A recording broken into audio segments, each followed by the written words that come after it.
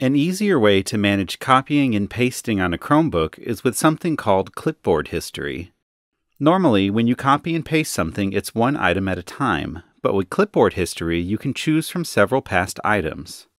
For instance, I can start by copying the URL for this page, and then copy some text that I want to save. And finally, copy this image. Now, if I go to a document, I would normally just paste my last copied item, but with Clipboard History, I can see all of them. On your keyboard, press the Search key and V together, and you'll see all of the items we just copied. If you click on one, it'll paste it.